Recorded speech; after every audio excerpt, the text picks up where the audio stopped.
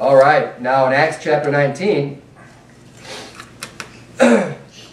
we see here in verse number 1, it says, "It came to pass that while Apollos was at Corinth, Paul, having passed through the upper coasts, came to Ephesus, and finding certain disciples, he said unto them, Have ye received the Holy Ghost since ye believed? And they said unto him, We have not so much as heard whether there be any Holy Ghost." So,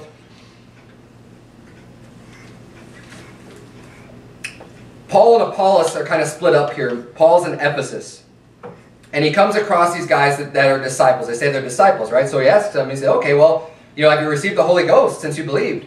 And, of course, in these days, a lot of times when people are getting saved, they were also receiving the power of the Holy Ghost to do all these great miracles and these signs and these wonders that God had given to the men, especially at this time when the gospel was really just being spread out and they're going out everywhere and trying to reach all these different people. God endowed them with this extra powers to do these healings and these miracles, just kind of giving them the power with their preaching to really just be a sign to people and show them that God was with them and they were doing things of God. And he comes across these people and he says, well, have you received the Holy Ghost? And they're like, you haven't even heard whether there is a Holy Ghost. They're like, we don't know what you're talking about. We don't know anything about a Holy Ghost. So Paul asks him, he says, well, unto what then were you baptized? Well, how were you baptized if you weren't even baptized, in the name of the Holy Ghost? Like, you don't know anything about the Holy Ghost, then why are you disciples? What are you baptized unto? And they said, unto John's baptism. So these men that were in Ephesus, they had heard John preach. They were under the teaching and preaching of John the Baptist, right? And we know John the Baptist preached Christ. Sit still. We know that John the Baptist preached Christ. And these men were following him, and they got baptized by John.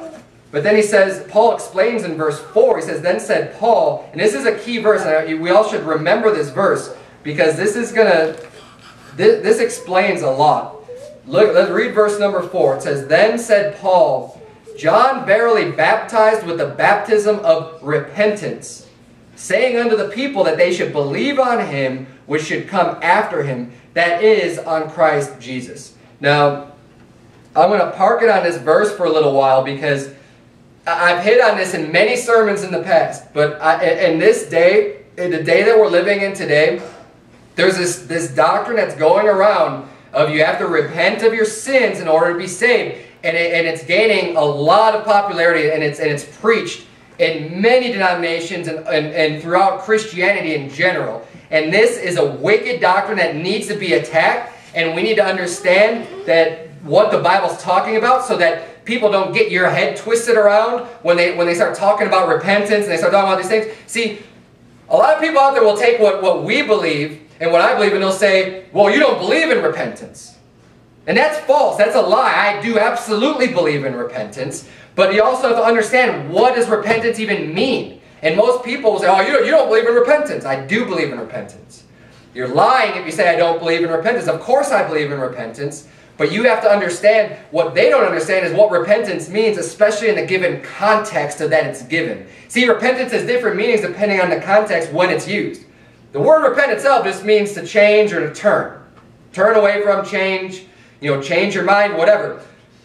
Given the context, what you're talking about is what's going to define how that word is supposed to be used. It's not always talking about sin. For example, God, if you look up repent, just do a word search for the word repent or repentance or repented. Any variation of that word repent. In the Old Testament, God is repenting more than anybody. By far, God repents. God repents. So if it always had to do with sin, you got a problem with your definition because God doesn't sin. When God repents, it has nothing to do with sin.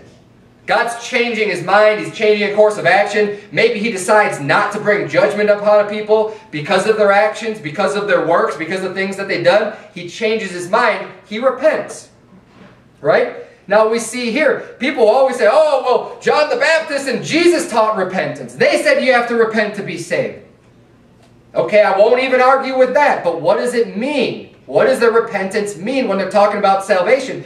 Matthew chapter 3, keep your finger in Acts chapter 19, because here he's talking about John. He's talking about John the Baptist, and he talks about the baptism of repentance that John was preaching. Let's turn to Matthew chapter 3 and let's see what they're talking about, because these people who teach you have to repent of your sins to be saved, they don't want to turn to Acts 19. They're not going to turn there. They're going to turn to places like Matthew 3 where there's not very much detail given. Matthew chapter 3, look at verse number 1. Because this is where we start seeing John the Baptist's ministry. Matthew 3 verse 1 says, "In those days came John the Baptist, preaching in the wilderness of Judea, and saying, Repent ye, for the kingdom of heaven is at hand." Oh, see? John's saying you got to repent. Repent, because the kingdom of heaven is at hand. He said, we need more repentance preaching. And that's what they did. He went out and preached repentance. Okay. In that context, repent from what? What do you have to change? What are you repenting? There's not that much given there. But see, they'll take verses like this, and then they'll just go off and just say, oh, well, of course it's talking about your sins. You have to live a good life. You have to give up all of your sins and be willing to turn from them and to trust the Savior. Look at verse number 11 in Matthew chapter 3. Verse 11 says, "I indeed baptize you with water unto repentance." This is the exact same phraseology in Acts 19:4, where it says that John verily baptized with the baptism of repentance. Matthew 3:11, "I indeed baptize you with the water unto repentance, but he that cometh after me is mightier than I, whose shoes I am not worthy to bear. He shall baptize you with the Holy Ghost and with fire." And then in Mark 1:15 it says, you don't have to turn there, it says, "In saying the time is fulfilled," this was Jesus Christ speaking, "and the kingdom of God is at hand. Repent ye and believe the gospel." So there we get a little bit more information on what's the repentance he's talking about. Repent, believe the gospel. That's what he's talking about. Exactly what is defined in Acts 19:4. Flip back to Acts 19 if you would. Because verse 4 says, "John verily baptized with the baptism of repentance." Well, what was that? What was John preaching? What was John talking about when he was baptizing people with the baptism of repentance? What did that even mean? Saying unto the people that they should what? That they should believe on him which should come after him, that is on Christ Jesus. The repentance that John was preaching is that people needed to believe on Christ. That was the repentance that needed to take place. It wasn't, hey, you're drinking, you need to stop that drinking if you're going to get saved. It wasn't, hey, you're doing this wicked sin, you better quit that and turn from that in order to get saved. That's not what he was preaching. He says, no, you need to believe on Christ. Most of these people, see, they had a false religion. They had a false belief. The Judaism religion, which is still around today, is a false religion. People who believe in that religion to save them are not saved, and they need to repent. Okay? When people need to repent, it's to changing their belief, changing what they're trusting to be saved. Hey, if you're here today and you're trusting on yourself being such a good person and that's why you're going to heaven because you obey the commandments and you do all these good things for people and you go to church and you pray, you need to repent. But I'm doing all these good things. You need to repent. The same way that John the Baptist preached, you need to repent. You need to believe on Christ. Stop trusting in your dead works. Stop trusting in yourself. Stop trusting in the law. Trust on Christ, the Savior of the world who died and paid for your sins. That is the repentance that is taught in the Bible as far as salvation is concerned. Now, in many other places, the Bible talks about repentance where it is talking about giving up your sins. It is talking about living a holy life. But guess what?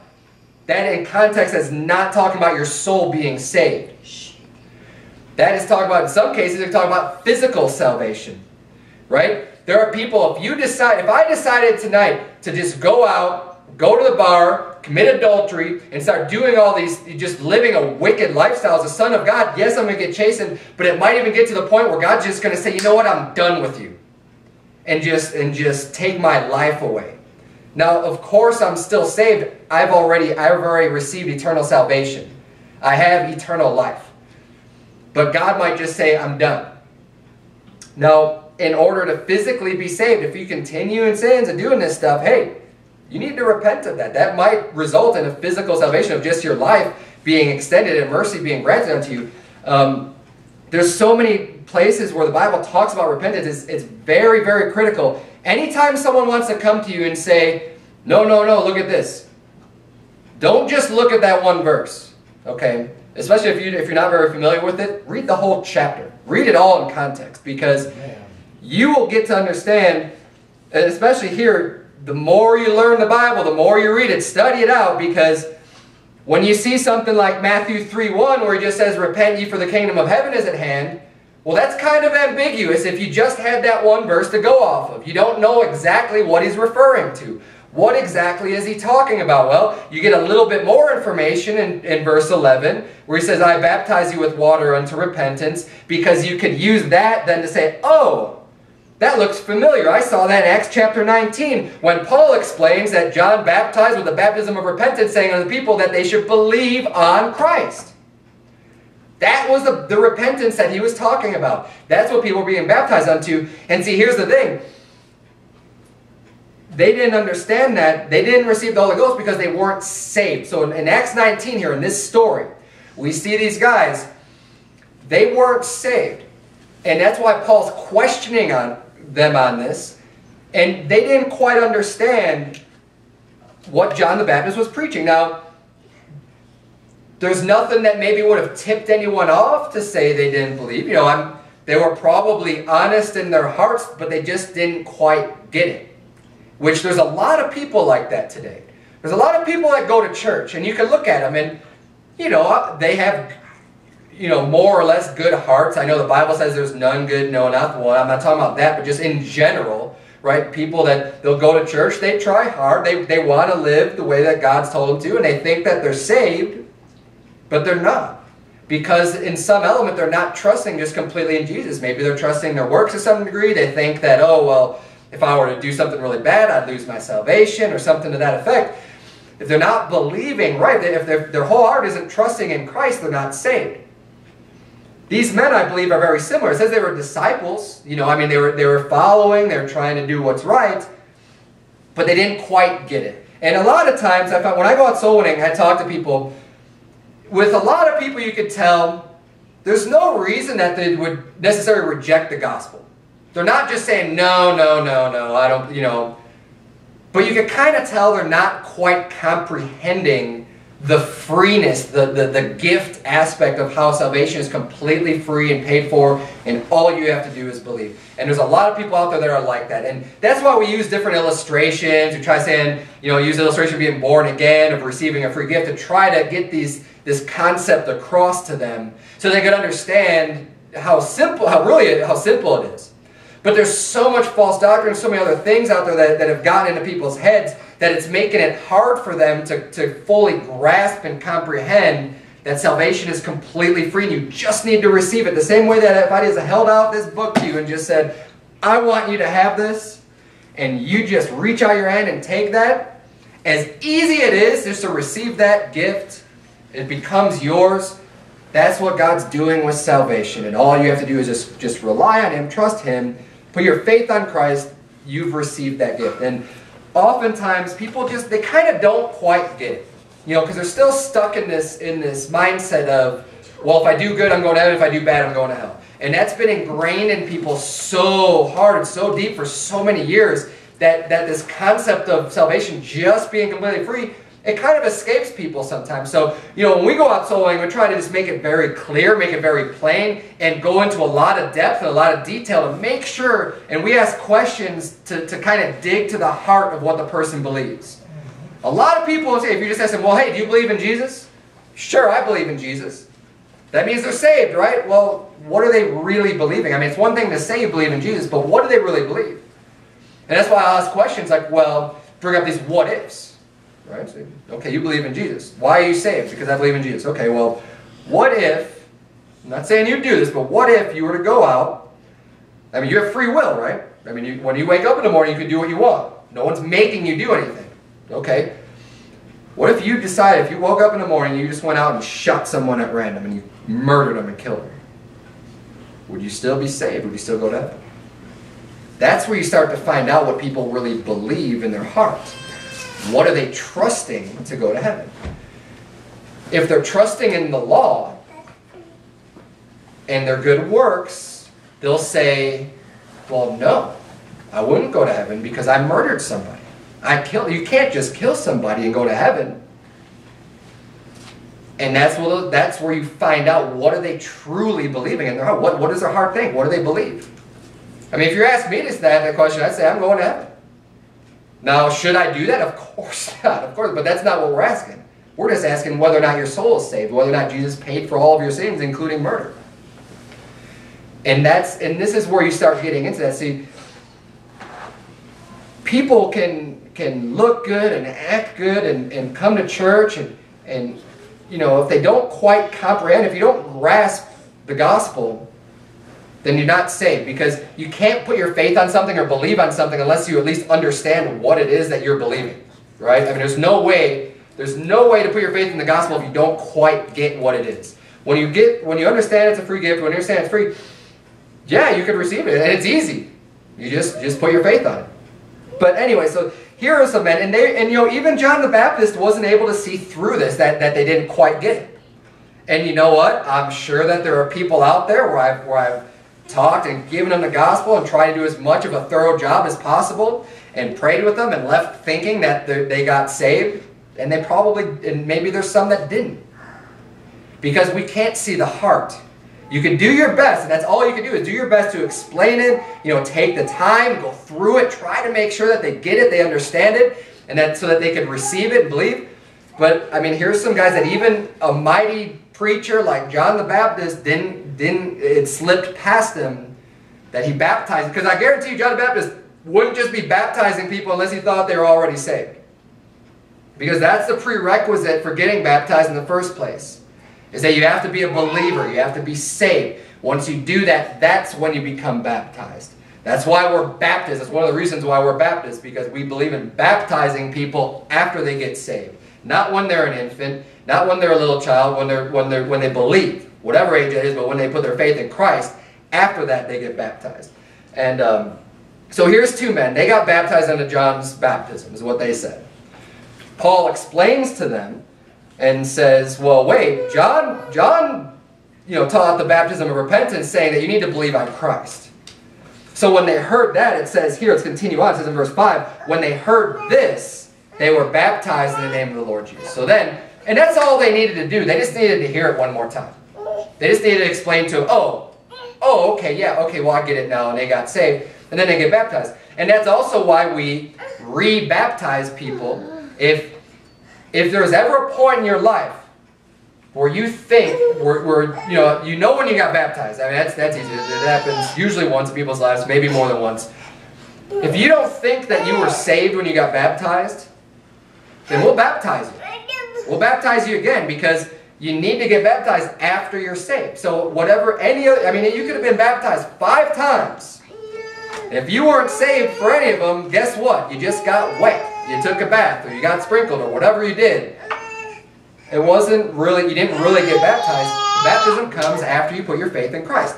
And, you know, back in the early days, they called people Anabaptists, because they would baptize people again, and that basically came out of when people were getting saved out of the Catholic Church. You know, they were just say, well, I got baptized as a baby. Well, no, you need to get baptized again, because you need to do it the right way. Now that you believe in Christ, you're going to get baptized. And I'm not going to get into all that history. But we see here that Paul baptizes them again. He says, okay, well, you got baptized before. That's fine. It doesn't matter. We're just going to do it again now, because now you're saved. Now you believe. Now you put your faith in Christ. And we do the exact same thing. And this is one of the reasons why we have an example of this in Scripture. Now, in verse number 6 it says, and when Paul had laid his hands upon them, the Holy Ghost came on them, and they spake with tongues and prophesied. So here they received the Holy Ghost now, which is what Paul was asking about to begin with. And verse 7 says, and all the men were about 12. And he went into the synagogue and spake boldly for the space of 3 months, disputing and persuading the things concerning the kingdom of God. So here we see, I mean, it's kind of Paul's MO. He goes into the synagogues, right? And he disputes, he persuades, he's trying to teach them, he's going to the Jews, he's saying, look, Jesus is the Christ, right? This is the Messiah. This is who you're waiting for. This is who the prophets prophesied of. And he goes in and he takes the Scripture and he just tries to prove it to them. And he's doing this all throughout the book of Acts. I mean, this is what he does, right? And then it says in verse 9, but when divers were hardened and believed not, but spake evil of that way before the multitude, he departed from them and separated the disciples, disputing daily in the school of one Tyrannus. See, when you're disputing with people, when you're really just bringing the gospel to them and debating and disputing and just showing them and trying to prove it to them, there's going to be a point with everybody where there's just kind of a breaking point. Where you're just going to get to the point where they either just are going to be willing to listen and kind of accept what you're saying, or they're just going to reject it. I mean, some people it takes longer than others. I mean, he was there for months, right? I mean, he's disputing, he's talking about it, he's showing the evidence. But after enough time, after enough evidence, and this is a little bit what we were talking about before in service, people could just get hardened. When you hear it over and over and over and over again, and it's getting hammered in your head, and you're just hearing it and you're hearing it and you're hearing it, what will happen eventually is people will either accept it or they'll harden themselves to it. And see what happens when they harden themselves to it. It says, but when divers were hardened in verse 9 and believed not, but spake evil of that way before the multitude. See, now they're going on the offense. Now they're speaking evil of it to the multitude. They get hardened against it first. They hear it. They don't receive it. They hear it over and over and over again. Then they get hardened. They harden their heart. And now they're going to go and attack it. And now they speak evil of it to the multitude. And they're saying, this is just wrong. And that's why you have the wicked God haters.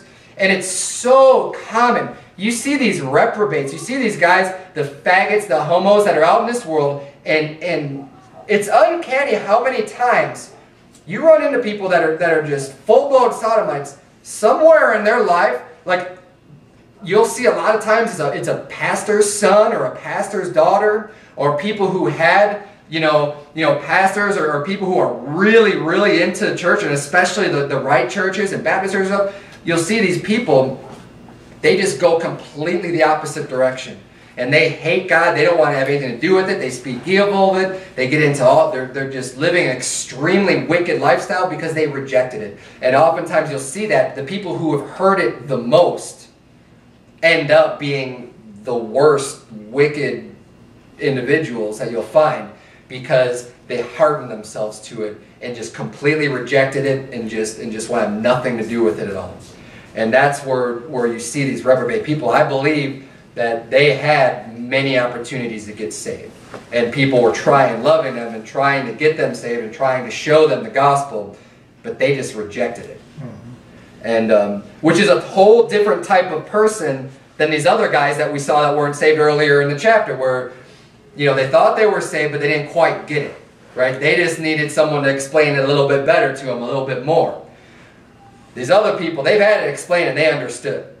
And there's a lot of people I've talked to where they understand the gospel. And you could ask them the questions and they'll know exactly what you're talking about. But they reject it.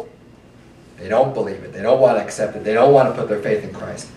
And that's the point where people get hardened. And we need to use this, because what happens here, Paul says he departed from them. Right? There's no point in continuing to talk to people once they've been hardened, once they've decided, you know what, no. And this is good advice, just going out sowing. You're talking to someone at the door, right? You're witnessing to someone, you're giving them the gospel. When people are just really hard to what you're saying, and just want to argue and dispute and debate and just not listening, not doing any type of receiving of what you're saying and thinking about it and, responding. It doesn't mean that everyone always has to agree with you, right? That's not what I'm talking about. We have discussions with people a lot of times, but it has to be a discussion where they're listening to what you have to say, you can listen to what they have to say. But when you can see that they're hardened and they either want to teach you or just tell you why you're wrong and just say that that's, the Bible's not true, what you do is we follow Titus chapter 3. I try to follow this as closely as possible. Titus 3:9 says, "But avoid foolish questions and genealogies and contentions and strivings about the law, for they are unprofitable and vain." Titus 3 verse 9. He's saying avoid the foolish questions. People come at you with all these stupid questions, genealogies, contentions, strivings about the law. He says those are unprofitable and vain. Verse 10, it says, "A man that is an heretic after the first and second admonition reject, knowing that he that is such is subverted and sinneth, being condemned of himself. So what you do is you give someone, if someone's a heretic is someone who's just espousing this false doctrine and just trying to show you and teach you, and no, this, and they're coming at you with a false gospel or false doctrine. They're a heretic. He says, okay, you give them one admonition. You say, no, look at right here. Look at this chapter and verse. Look at Acts 19:4. See, it says that John verily baptized with baptism of repentance, saying that people should say, believe on him. See that? And then you show someone, say, no. See, no, you still have to turn from your sins. No, I don't believe it. You have to turn from your sins. So you say, okay, I'll give you another one. You give them a second admonition. Okay, how about this verse, right? And you show them these verses. But if they're hardened, and if they're a heretic, and they're not receiving what you're saying, reject them. Be done with it. Walk on. Move on to the next place. Depart from them. And this is what we see that Paul did, and that's what we can find in Titus chapter 3. It's this concept of you don't need to continually just talk. I mean, and maybe it's someone that you love. Maybe it's a friend. Maybe it's a family member. But don't waste your time too much on these people that are just hardened and they're rejecting it. Move on to someone that'll accept it, because this happens all the time out soul winning. You'll get someone that'll want to debate you and argue with you and fight with you, and in the flesh you can get caught up into that and say, oh, well, I know more Bible than this guy. I'm going to show him, right? And you can think in your mind, man, I'm destroying this guy. I'm running circles around him, and you're wasting all this time with someone who's not listening, doesn't care what you have to say. They're hardened their heart already. They're not accepting and believing anything that you're saying, regardless of the fact that you're showing them the truth and that you're destroying their arguments, right? If you can see that person nothing's getting through to them, you're wasting your time. Because a few doors down the road, if you didn't spend an hour with this guy, this other guy that was home for 30 minutes and then ended up leaving, him you might have been able to get saved because he would have been open to hearing and accepting and receiving what you had to say. So you give everyone the opportunity here. I mean, you say the first and second admonition. You try to show them. And lovingly and meekly and humbly try to show them. Not with some attitude. Just try to show them, well, look, have you seen this verse? What about this? If you show them a couple times, okay, if they're still a heretic, if they're still just not receiving what you're saying, move on. Move on to the next one. This is advice that we can take in our personal dealings with people, especially giving the gospel out, which is exactly what Paul is doing here in this story in verses 8 and 9. Now, it also says there at the end of verse 9, then, when he's done in the synagogues, and they've hardened, it says, he separated the disciples right at the end of verse 9, disputing daily in the school of one Tyrannus. Now, remember that Paul was disputing in the synagogues, and now he's disputing in the school of Tyrannus. Now, were these synagogues, were they full of saved people? Because I don't believe they were. I think they were following the Jews' religion, the Judaism religion. That's why he even went there, was to do soul winning, was to get people saved out of the synagogues. Now, neither is this school. Okay, the school that we see here in Acts 19, this is not full of saved people either, because he's disputing with them as well. He's arguing with them. So this isn't a very positive attribute for a mention of a school in the Bible. And the reason why I'm bringing this up is because this is the only place in the Bible that the word school exists. Okay? There's only one other reference in the Bible that would be anything similar to school, and that's college. The word college is found twice in the Bible in the Old Testament, but the reason it's found twice is because it's the same exact story in 2 Kings and 2 Chronicles, referring to the same exact event. So essentially it's one other time. And in 2 Kings 22 verse 14, the Bible says, so Hilkiah the priest, and Ahikam, and Akbor, and Shaphan, and Azahiah went unto Huldah the prophetess, the wife of Shallum, the son of Tikvah, the son of Haras, keeper of the wardrobe. Now she dwelt in Jerusalem in the college, and they communed with her. Those are the two mentions of anything that would be associated with a school or college. That's it. So Paul's disputing with people in this school of Tyrannus, and you have a prophetess, right, in 2 Kings that dwelt in Jerusalem in a college. Neither one of those bodes very well for how the Bible is referring to schools and colleges. And the reason why I'm even bringing this up is because a lot of people these days think, they'll ask me too, and I've had people ask me this, oh, you're a pastor? Where did you go to Bible college? Right? Where did you go to school? Where did you get your schooling? Where did you go to Bible college? And I say, I didn't go to Bible college. Bible college isn't in the Bible.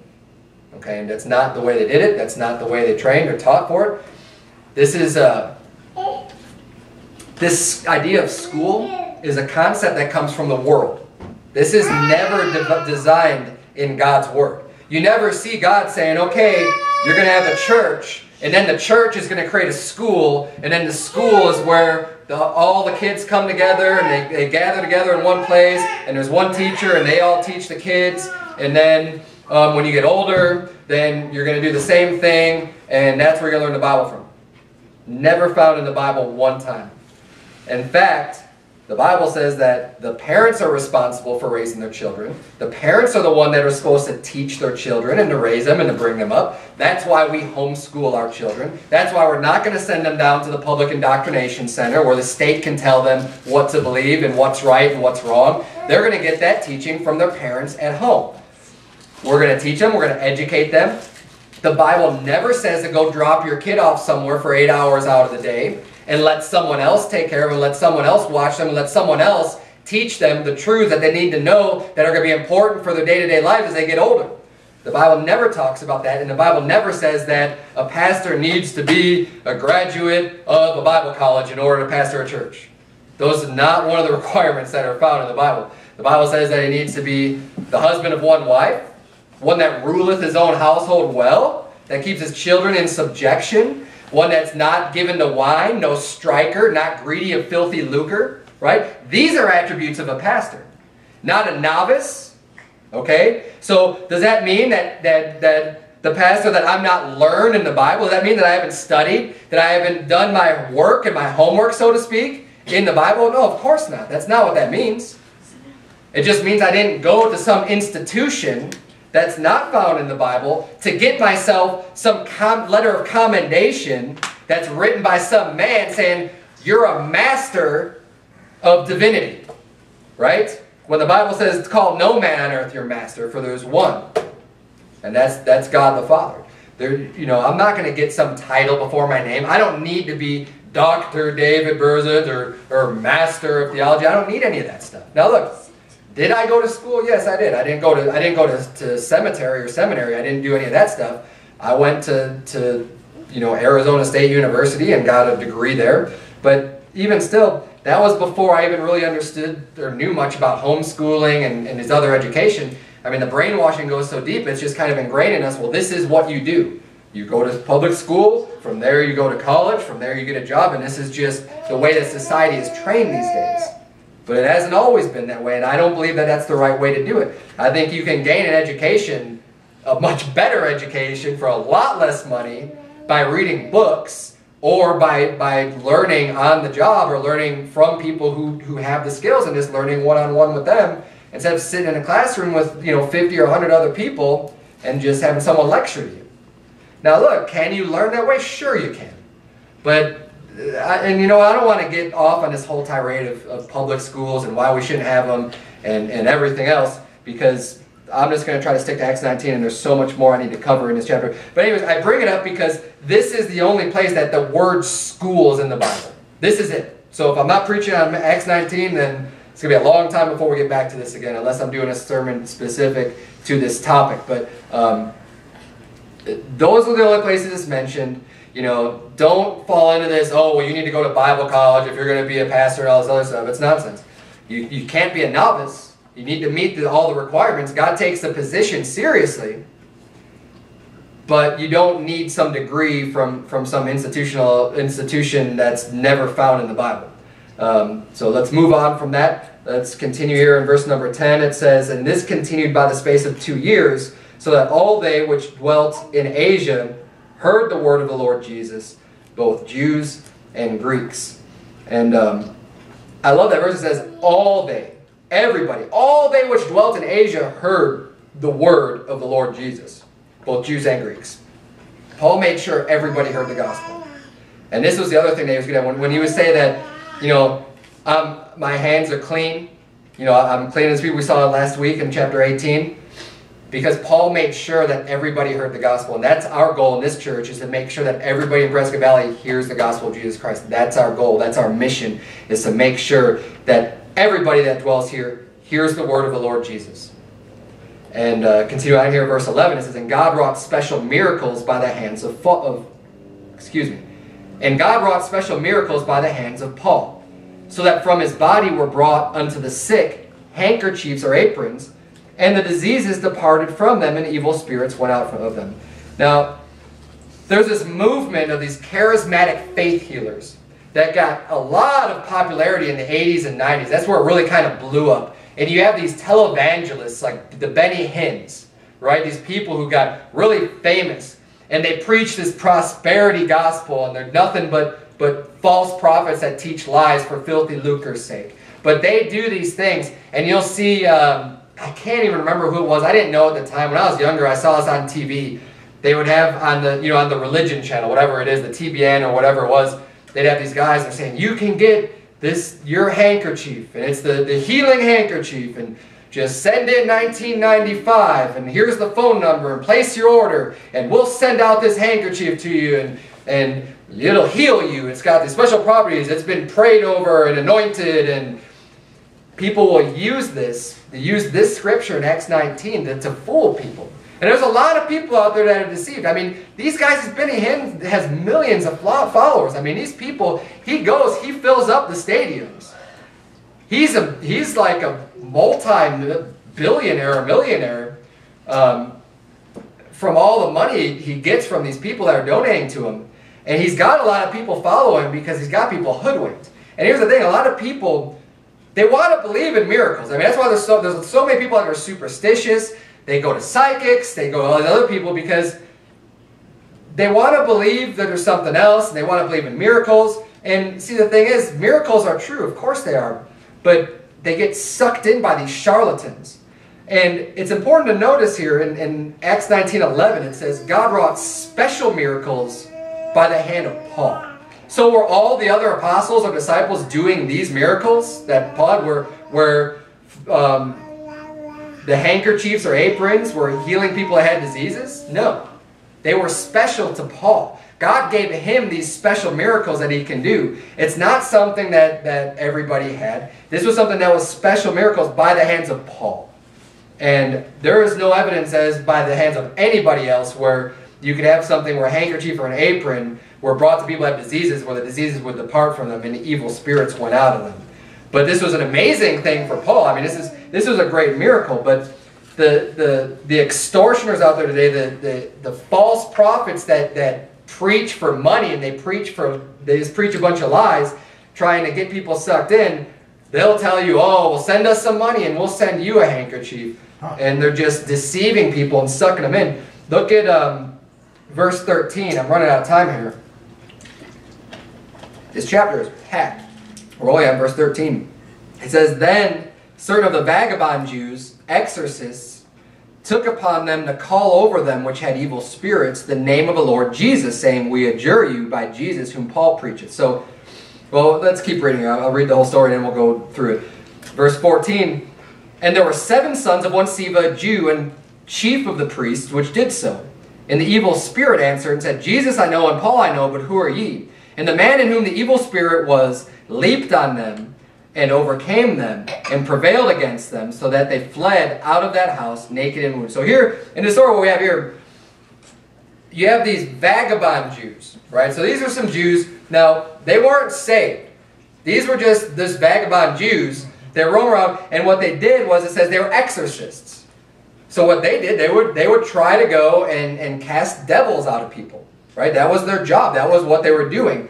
And I can't, you read this story, I can't help but think of those movies like The Exorcist and stuff like that, where you've got these Catholic priests going in and doing all their rituals and trying to exorcise these demons out of people, right? And they're going through and they've got the holy water and they're chanting a prayer and they got their rosaries and all their other good luck charms.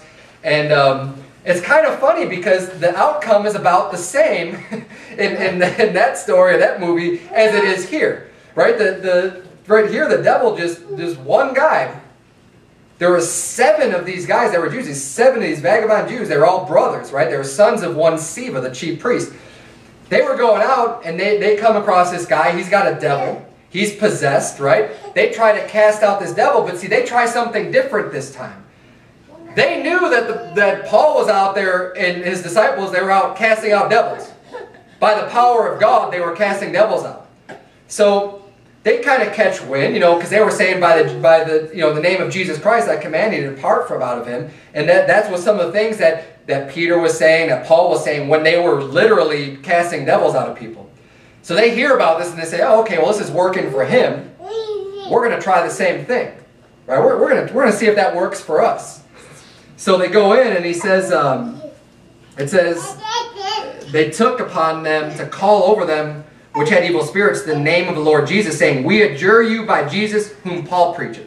This isn't Jesus who they preach. They're not believers in Christ. They're not saved. They don't have the power of God on them. They're saying, we adjure you by Jesus whom Paul preacheth. The guy, that guy preaches them, and that's the name we're going to use, so get out. All right. All right, let's try it again. Paul preached about Jesus.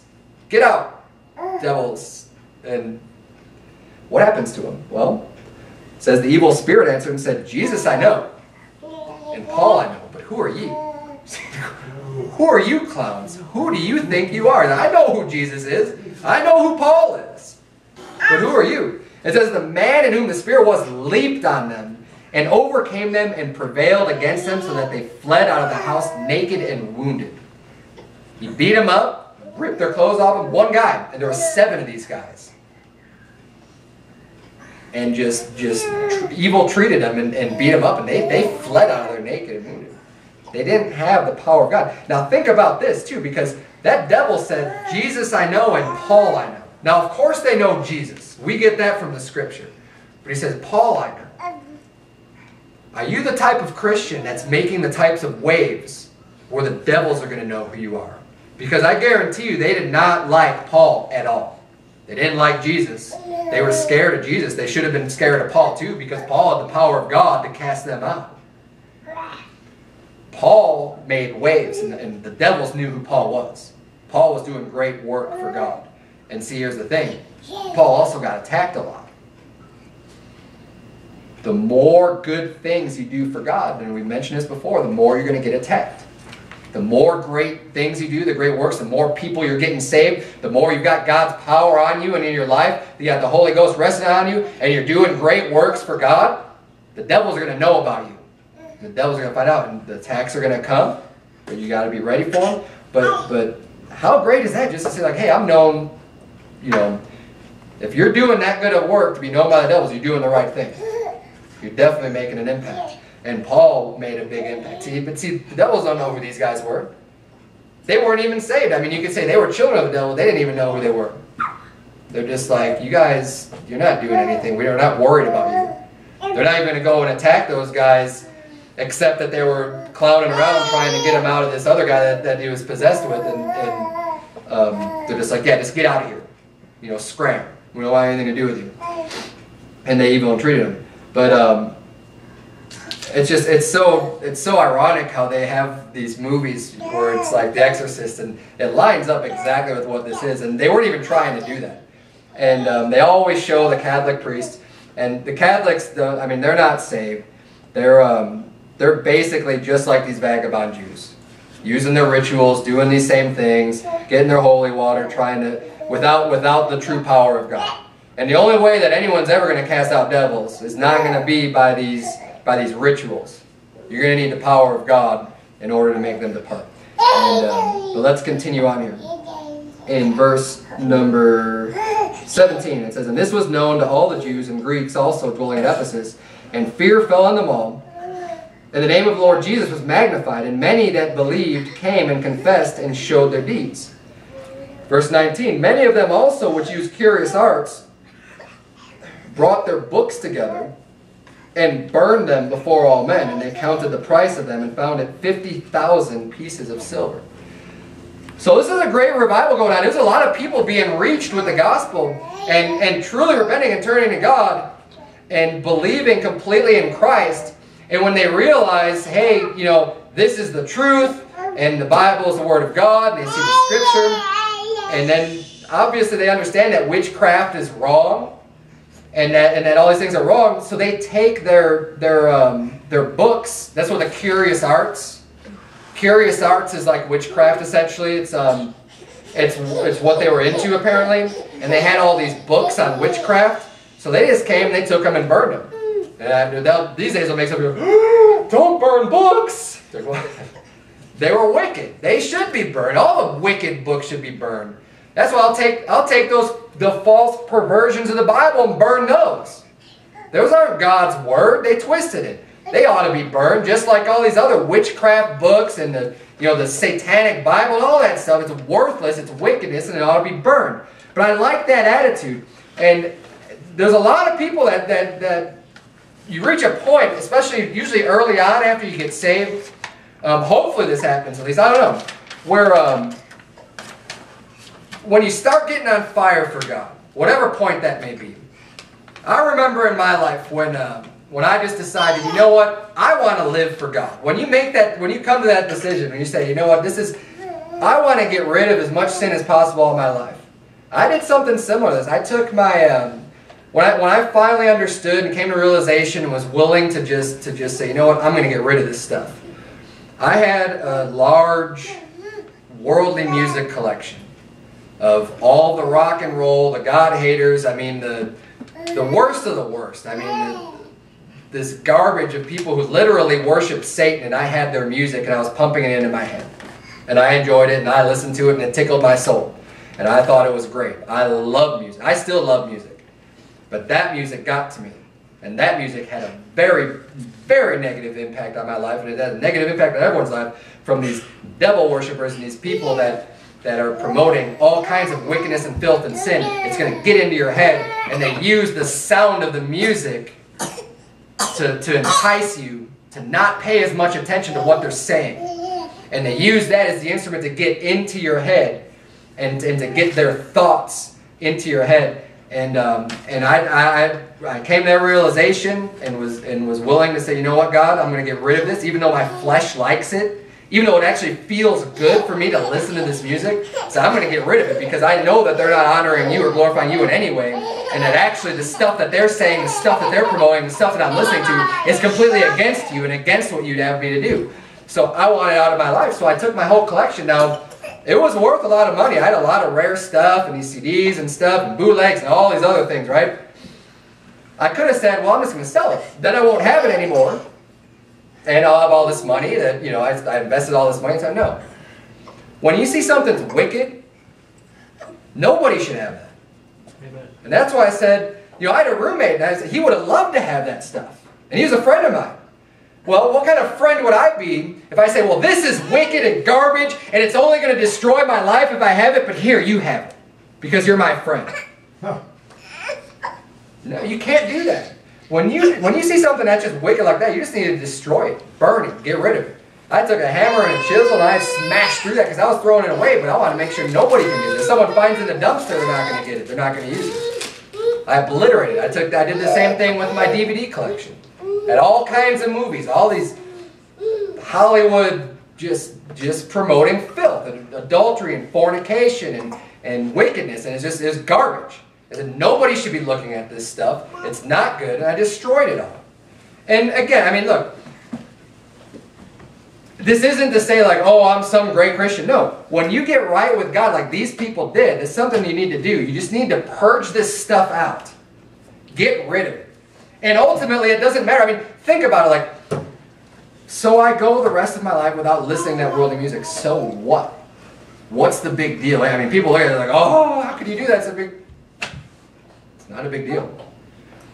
It's a big deal to God, I think, to continue doing that, especially when you see it's a sin and we shouldn't be doing that stuff. But, you know, when you finally just get it out of your life, I mean, we talk about this from time to time. You know, my wife and I both used to watch TV regularly, frequently, just watching all these different shows and stuff. And ever since we decided, you know, we're not going to watch TV. We're not going to watch that filthy program. We're not going to allow ourselves to be programmed by the media, by Hollywood, or by any of this stuff. We got rid of it. Now it's like, when would we even do it? You know what I mean? Like there's other things to fill those voids, and much better things. I mean, when you start reading the Bible and going soul winning and doing all that stuff, hey, when do you even have time to sit to be filled with the world's garbage and be filled with their crap? So, anyways, it's a good thing to do, especially from time to time, to refresh yourself and just say, you know what, I'm going to take an inventory of the stuff in my house. Whatever I think isn't pleasing to God, I'm going to get rid of it. And just purge it. Destroy it. Get it out. And that's kind of it's good to have that kind of a break too, like a clean break. When I got rid of my music, when I actually just physically destroyed it, in my mind even, it's just that's a separation where it's like, I'm not going back to that. I could have kept the stuff in a box in case I wanted to use it later. But then it's like, you don't really make that break. By just saying, you know what, this is wicked, I'm going to destroy it. You kind of help make that extra break, that extra separation from that sin to not be as likely to go back to it. And that's something that these people did, and said they counted the price of them. They found it 50,000 pieces of silver. That's really expensive. They didn't go out and sell it. They burned it. They said, look, this is worth a lot. 50,000 pieces of silver, that's a lot of money. I don't know exactly what the conversion rate is back then, but I know a piece of silver these days is going about $20. Assuming it's about the same size. 50,000 times 20, you do the math. I mean, that's a lot of money. It's $1 million. So they burned it all. They didn't care. They wanted to be right with God. So let's continue here. Look at verse. Let's jump down. I'm going to skip ahead because I'm really running out of time. Verse number 24. It says, "For a certain man named Demetrius, a silversmith, which made silver shrines for Diana, brought no small gain unto the craftsmen, whom he called together with the workmen of like occupation, and said, Sirs, ye know that by this craft we have our wealth." So now we're jumping into an aspect of the story here where Paul's preaching and he's making a huge impact. It says there's no small stir about that way. It means there's this great stir. He's causing a lot of commotion. He's doing a lot of good. I mean, to the point where all these people are bringing their books and they're burning them. And there's so many people turning to God, right? And this is in Ephesus. Okay, so these people, in times past, they believed in a false religion, a false god. They had their idols. This guy made altars or shrines he made silver shrines for Diana. Diana was their goddess. That was the main goddess of Ephesus, whom they worshipped, right? That was their state religion. That's who they believed in. He's making such an impact here. People are turning to God. They're forsaking that stuff. So these guys are like, wait a minute. We're making this our livelihood. We're earning money off of the fact that people worship, Diana, and they need all these trinkets and these shrines and these idols and all this stuff that they do, that they sell unto them, because that was part of their false religion. Now it's like they don't need this stuff anymore. The demand is going down as people are turning to God. So they've got this abundance of supply, and they're saying, hey, we're not going to make any money in this. We don't like this. We're going to stop it. And so that's where now this persecution comes from. And it's happened before in the book of Acts too, where people, they don't like the fact that their pocketbook's being affected. They don't care what the truth is at all. I mean, if they cared what the truth is, they'd say, glory to God, let's get rid of this junk. They don't care, and that's because the love of money is the root of all evil. These people just care about the dollar. They just care about their bottom line. They're not interested in hearing the truth. They're even caught up probably in their false religion. They're probably worshipers of Diana as well, and they're making all this stuff. And I mean, I think about this in today's society. Can you imagine if there was a great revival in an area that was predominantly Roman Catholic? You got an area of people where it's majority of people that are all Roman Catholic. And think about all the little trinkets and things that they get. They get the statues of Mary and the saints and the rosaries and all of these trinkets and idols and everything else. If they turn to God, they're not going to be messing with that stuff anymore. And you imagine the Christian bookstore that's saying, we're going to be going out of business soon because no one's buying our rosaries, no one's buying all this nonsense. And that, I guarantee you, that would bring persecution against God's people, against the people who are behind turning people unto God and turning them away from that false religion, that false worship. But there's one last point I want to bring up because I'm completely out of time. Jump down, if you would, to verse number 34. Because basically what happens here is they say, okay, these guys get everybody upset, the silversmiths and stuff. So they're like, hey, look, we're gonna lose a lot of money because people are turning to God and they don't, they're not gonna want our stuff anymore. So they go after Paul, and they didn't get him, but they get I think Gaius and Aristarchus, and they bring them into the theater. So they grab them and give them in the theater. There's this big uproar. And it says that the more part didn't even know why they were there. So like, there's all this confusion. They've got the whole city gathered together, and people are just kind of like, just mad and angry and upset. And most of the people don't even know why they're angry and upset. There's just like, there's these guys here, and it says, verse 29, let's start reading from there. And the whole city was filled with confusion, and having caught Gaius and Aristarchus, men of Macedonia, Paul's companions in travel, they rushed with one accord into the theater. And when Paul would have entered in unto the people, the disciples suffered him not. And certain of the chief of Asia, which were his friends, sent unto him, desiring him that he would not adventure himself into the theater. Some therefore cried one thing, and some another, for the assembly was confused, and the more part knew not wherefore they were come together. The reason they were coming together is because these silversmiths were upset about them teaching against Diana and them losing their money. But there's this big uproar, there's all this confusion, and people don't even know why they're there and what's going on. Verse 33 says, and they drew Alexander out of the multitude, the Jews putting him forward. And Alexander beckoned with the hand and would have made his defense unto the people. So he's saying, okay. He's like, hold on, let me talk here. Everybody's crying out, they're upset. He said, let me speak. Verse 34 says, but when they knew that he was a Jew, all with one voice, about the space of 2 hours, cried out, great is Diana of the Ephesians. So this guy's going to talk, right? And they can't even let him speak. For 2 hours, they just also go, great is Diana of the Ephesians. And just, great is Diana of the Ephesians. And they just won't let this guy talk. This is their pea-brain mentality. We're just going to shut you down. We're not going to let you talk. And we're just going to chant this stupid saying over and over and over again for hours so that you can't speak. And this, if you know anything about politics, if you follow any of this stuff at all, this happens all the time. This scenario completely reminded me. How about this? Does anyone remember this? Yes, we can. Yes, we can. Yes, we can. And if you don't follow politics as much as I do, then good for you. But if you remember what that chant is from, that's all the Obama zombies that were out there. And you see this if you get somebody who kind of appreciates freedom or appreciates liberty or maybe has a little bit of respect for how the country was founded and things like that, and something like that tries to make a point or try to say, make a rational, just try to make a point or make a statement.